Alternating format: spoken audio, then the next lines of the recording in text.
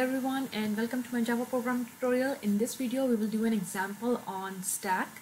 So here is a question: write a method equals that takes a parameter of two stack of integers and returns true. So from the very first line of this question we have to identify what is our return type and what are the things we are accepting from users. So there are two stacks, and it has mentioned that there are take two stacks of integers as parameters. Like this is the input you are getting from the user and what you have to return is true or false, and that means the return type is boolean if the two stacks are equal and returns false otherwise. So our task is we need to check two stacks whether those two stacks are equal or not. To be considered equal, the two stacks would have to store the same sequence of integer values in the same order. Your method is to examine the two stacks but must return them to their original state before terminating.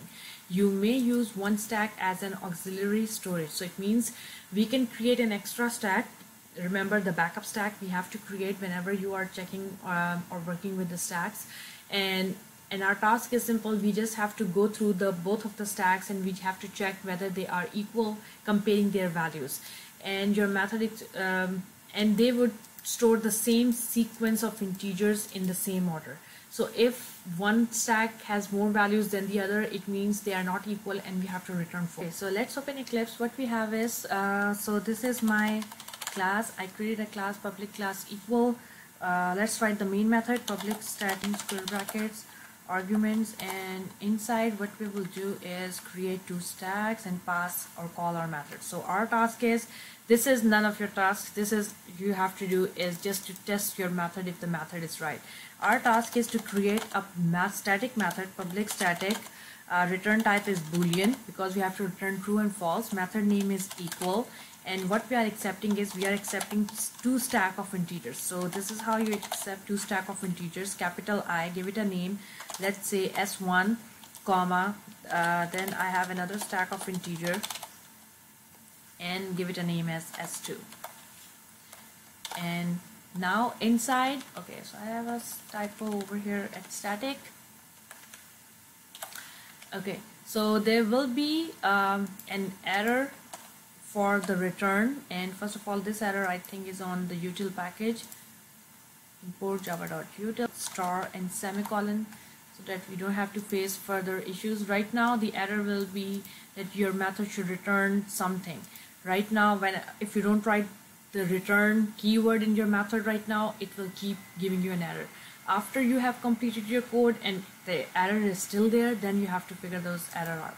So now what you have to do is, we have written the first part, we have two stack S1 and S2, and there was a statement that we can create a third stack which is an auxiliary storage because we need to back up these two stacks. So S3 equals to new stack, and this is the new stack of integer, open close parenthesis and semicolon. Okay, now we have a third stack which is kind of our backup stack. We have S1 and S2, so we need to go through the stack both of S1 and S2 and check whether they are equal, compare their values and return true and false. So as we are returning true and false, we need a variable name, variable boolean, which will keep track whether the two values are equal or not. Okay, so over here if the values are not equal, we will not use the return keyword and return, because you need to make sure that both of the stacks are in the same order before returning. Maybe your stack have 100 values and after 50 values the answer is like false and they are not equal. You cannot stop the code. You have to stop the loop and make sure that you return, because this backup stack which is S3 is holding your rest of the 50 values. So you need to make sure that these S1 and S2 come back to their original form, and then you return this same who is keeping track if the values are true or false, they are equal or not. So now what we will do is we will write our while loop, while, because we have to go through both of the stacks, and to go through both of the stack we are using while, and in while we will write same, that as long they are true, because if at any point the values are not equal, we will set this same as false, and this loop will stop. So because if we just identify that after 10th value or like 20th value, values are not equal, you need to stop the loop. You don't have to check rest of the 80 values or maybe 100 more values, right? So same, and we will use this AND operator to make sure that your code must stop if any of these three conditions which we are writing is false. And the second one is dot is s1 is empty is the method I will call, as long, and as you can see I have written not. So dot is empty as long any of it is not empty. Don't forget to put the exclamation mark, which means not operator. So we'll run this loop as long this same is true and s1 is not empty and s2 is not empty. This means if any of the stack is emptied before the second stack, the code will stop. So if the code is stopped, it means one of the stack is empty. Okay, so while now inside of this loop, what we have to do is how to check two stacks. You need to pop out the values from s1 and s2, and as you are popping out, don't forget to push in to s3 back those values. So you need two variables, int value1 equals to s1 dot pop, int value2 equals to s2 dot pop, and don't forget to say s3 dot push, and I will write the value 1 first. Okay, so this is important, like which value you are pushing first into your stack, because you need to bring the values back in the same order. So don't mess up the values for stack 1 and stack Q. So after taking those two values from the stack and pushing the values back and making sure they are back up, now you will check if value 1, okay, so your condition will be not equals to value 2, because if they are equal, then we just need to loop through, like you just need to go over. If they are not equal, it means same will be equals to false. If we'll run if the value is not equal, otherwise your loop is done. There is nothing else in the loop. What we will do is outside of the loop, what you have to do is you have to confirm your same equals to as long your same is same, and operator, yours s1 is empty dot is empty, because this AND operator will exit if first stack is empty. Maybe your second stack have more values. So this is the part you need to make sure by writing this third statement as 2 dot is empty, like both of the stack is empty right now, and if this is true that this is empty, this is true that this is empty, and same is still true, it means your same is true.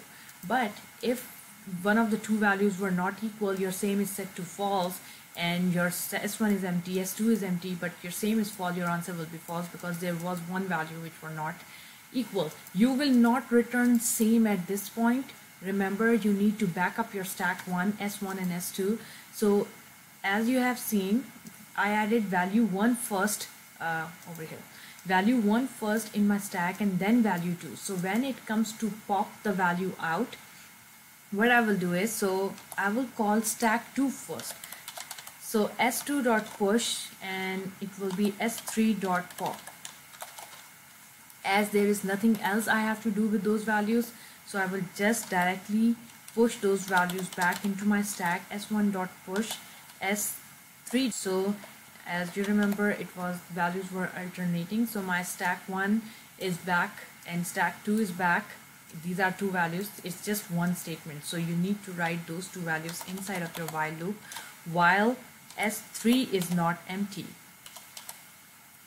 S3 is not empty, so don't forget the exclamation mark, and both of these statements goes inside of your curly braces. And after this while loop is done, so this is your if statement, this is your major while loop is done. Outside of this while loop, you will return same, just like this. Now your error is gone, which was blinking at the top right over here on the left side. The error is gone, and this is your code so far. What we have done is we are comparing two stack of integers s1 and s2. In the question there was mentioned that you can create a third stack which will be your backup stack, and I created a variable named true, a boolean which was set as true. Then I run my loop on S1 and S2 as long my both of the stacks are not empty and value of same is true. Then I pop the two values from both of the stack one by one, and I make sure that they are backed up, and then I compare those two values and set my same equals to false if they are not equal at any point. This will stop my loop if they are not equal, and it will come outside, and what it will do is it will say same equals to, update my same boolean variable, so that just to confirm that all these three conditions are met. Then at the end, before returning, you need to put the values back into their original form and then return same at the very end.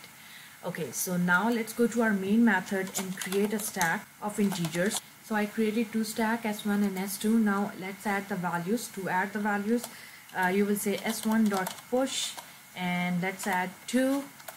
Then S1.push, just a couple of random values. Okay, so now I will copy these three values, Control C and Control V, and I will say S2 on every statement, on the last three statements. So there are three values in each of my stack and they are same.